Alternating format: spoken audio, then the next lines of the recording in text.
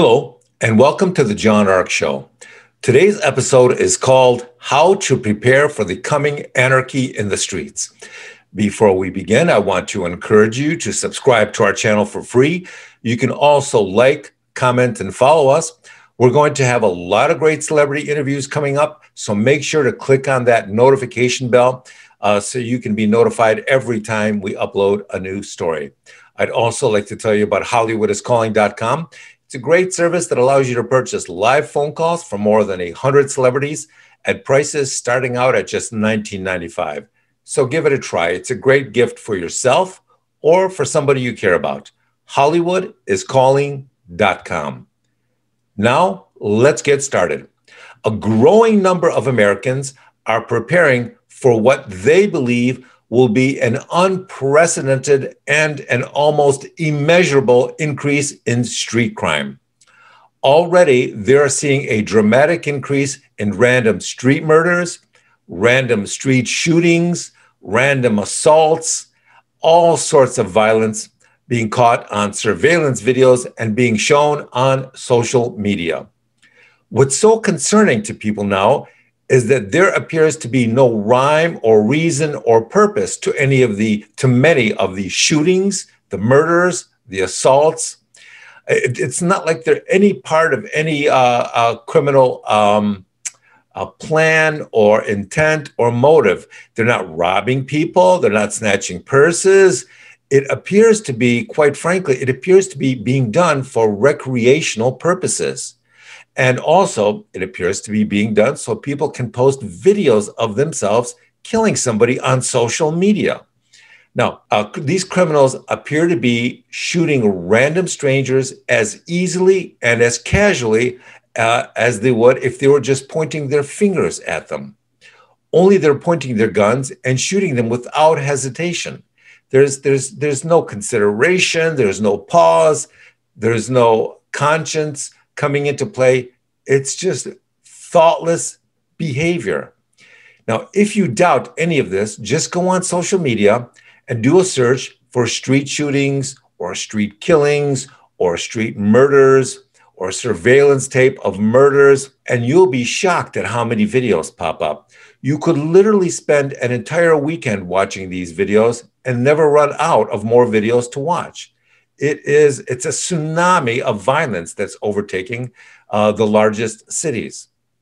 Another problem is that they're shooting women and children just as easily and as casually as they're shooting grown men.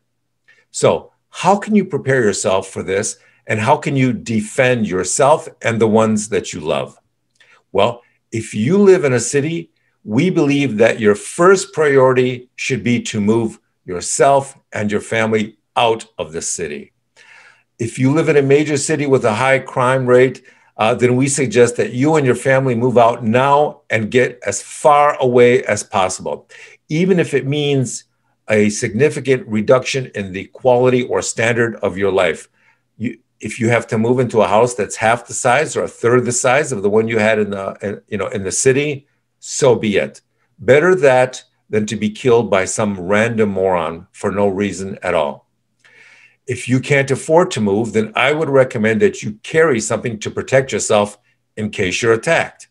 Whatever you carry, make certain you can carry it legally and that you have a license to carry it if one is required by your jurisdiction.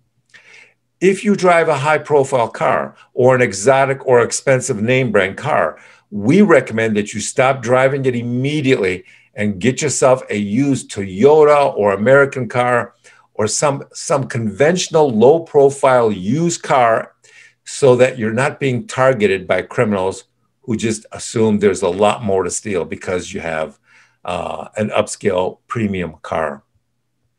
Now, in some cities, driving an expensive car on the roads is enough to get your windows shot out or yourself killed. That's all it takes. The wrong name brand. That's where this is all headed. And that is the truth of it. The next thing you should do is to start listening to your instincts. If your instincts tell you the person or people approaching you are off or something is wrong, then cross the street and go join a random group of pedestrians who look like they might be safe to walk with. Walking in groups is always better than walking alone. Whenever you leave the house or go somewhere, you should always do so with someone else. That will help reduce your target profile and make it much less likely that you'll be attacked or victimized. The next thing you should do is to get to know your neighbors and personally set up a neighborhood watch on your streets so that you can look out for each other. You know, put in some rules where you can all look out on the street, where you can all watch the cars coming and going. Do that because it will make a difference. Something else you should do, and that is to alter your behavior so that you are constantly demonstrating an elevated level of situational awareness bordering on paranoia. You know what? Forget bordering on paranoia.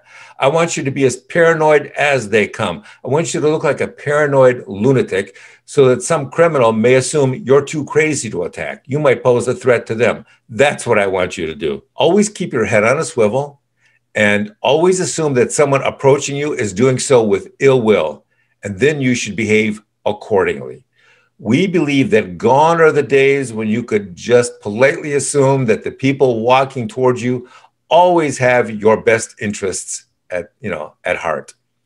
The next thing you have to do is stop using your phone or texting while walking. Anytime you're looking at your phone instead of looking at what's going on around you, then you are attracting the attention of predators who will notice that immediately and they will prey upon you. The last thing and the most important thing you should do is to keep trying to raise enough money over time so that you can afford to move out of the city as quickly as possible. We believe that some of the major cities and urban areas are already looking like dystopian kill zones and are on their way to becoming something even far worse. What do you mean by far worse? Well, we predict that many of these cities will eventually start rationing their police services to only the most violent crimes. And in some cities, it's just the opposite. In some cities, the police, they're not responding to the violent crimes. They're only responding to the safest, low-threat crimes. We believe that that's because so many communities have eliminated the immunity, the granting of immunity, legal immunity to their police officers, the immunity which protects them from lawsuits, that these guys simply don't want to get sued 3-4 times a week by every moron they arrest. The financial risk of being bankrupted by a new lawsuit every week that your city will not help you defend is simply too great. So with that, I want to thank you for watching. I want to tell you that we're going to have more great celebrity interviews and more breaking news stories coming up in the future.